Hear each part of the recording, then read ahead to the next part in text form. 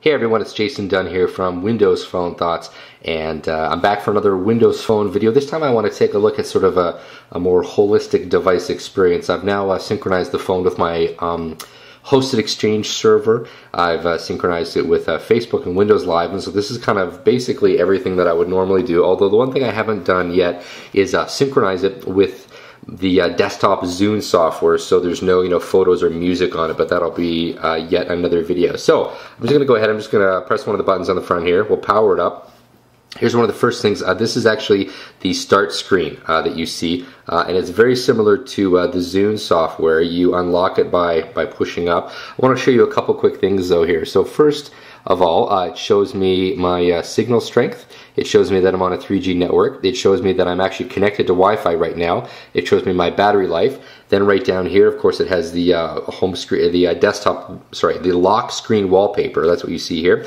It shows me the current time. It shows me the date, and it shows me what my next appointment is. And then it also shows me that I have 2 email messages there. Oops, it turned off.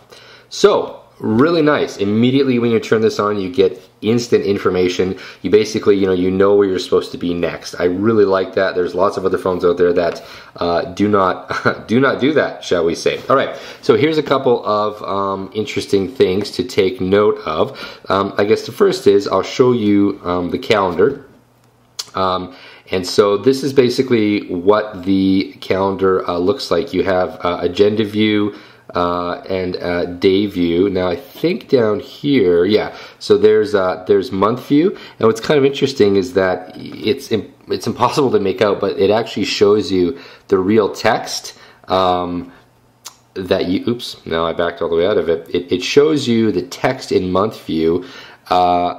It's so small you really can't make that out. So I don't know if that's essentially a move where on a phone with a bigger screen and maybe down the road potentially higher resolution, that these little tiny icons will actually be readable. But on this resolution, which is WVGA 800 by 480, the screen is not readable. So we'll just kind of go back here.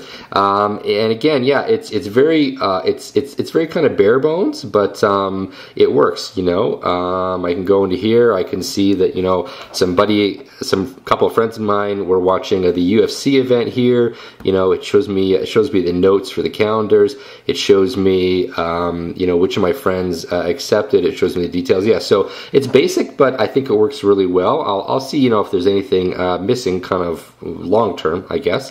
If you go in here into people, now I'm not too sure if this will have synchronized down. There we go. So I created a fake little contact named Anthony Applebee's. So here is a fake contact with a bunch of fake info, but I wanted you to actually see what contacts look like.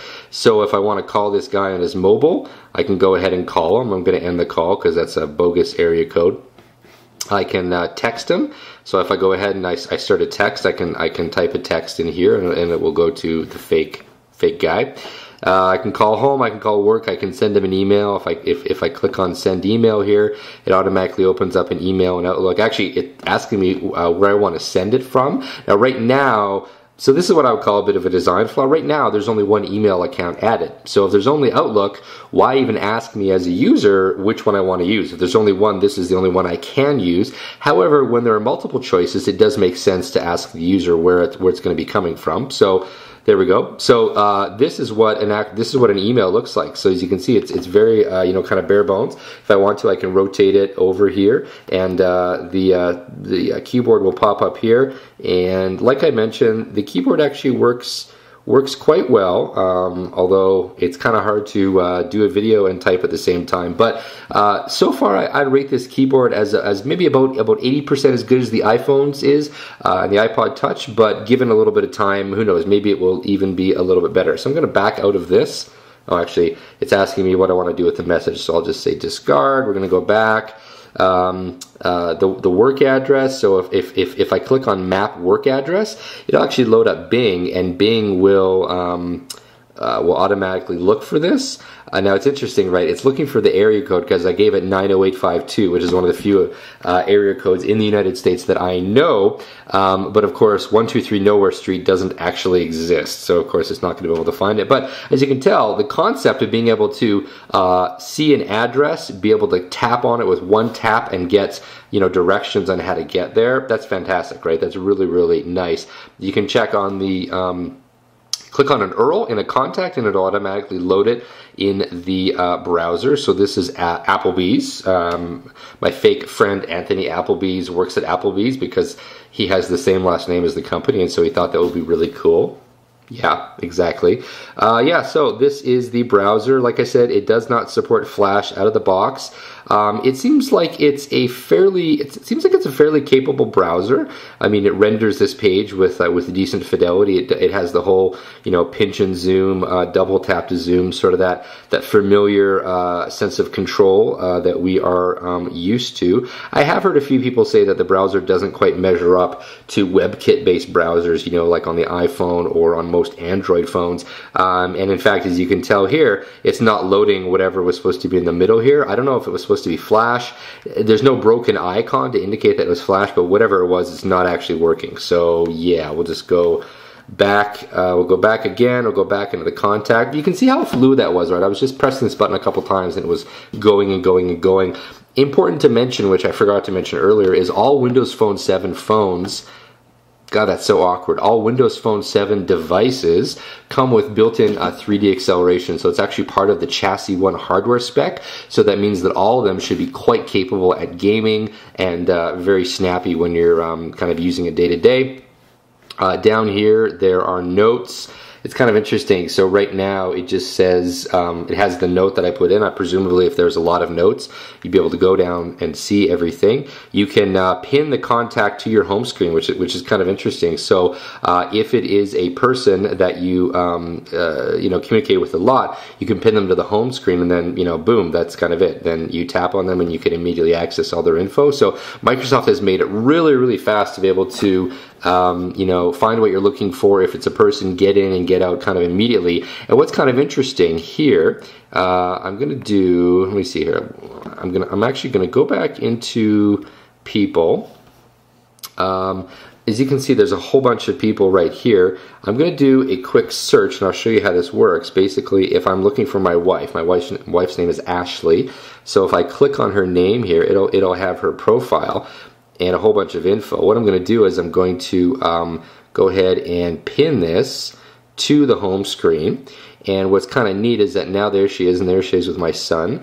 When I click on that and I click on what's new, it'll automatically pull in her Facebook status updates. So again, this is just a really neat way to connect with the person, and then you connect with whatever that person is doing. So this is everything that's on the Facebook wall. I can get older posts, I can comment, I can like a post, I can do kind of whatever I want, and it's really fast, really efficient, really, really fluid. Yeah, so pretty cool. So that is basically the Contacts app. Outlook, I'm just going to open up Outlook here quickly. I'm going to do a synchronization, and it's going to pull down basically any of my new email, and this is essentially what the email client looks like. So I'm going to open up an HTML email here. By default, it does not download pictures, which I think is actually pretty smart. So I'm going to go ahead and tell it to download pictures. And so this is the Windows Phone Thoughts newsletter. So this is a full HTML newsletter. It renders it actually with excellent fidelity. I mean, this looks quite good. Whoa, we got some pretty huge graphics in here. Kind of goofy, actually. Okay, there we go. It wouldn't let me go down there. It might just be because this email is really, really big, but yeah, there you go. You can double tap to kind of do like a fit to screen thing. So yeah, in terms of HTML email, it works pretty good. Some people have commented they basically have said that there's a few things on here that because of the text size, some people have commented that there's a lot of sort of wasted space here, and you can only see 4 or 5 emails at a time. I personally think it's great because what I think is it means it's really easy to find your email and to be able to see your email really quick and easily. So I'm going to wrap up this segment of the video here. I'm going to do another one showing you synchronization, but I want these all to kind of fit in around the 10-minute mark, no more. So this has been Jason Dunn from Windows Phone Thoughts. Thanks for watching and stay tuned for more videos.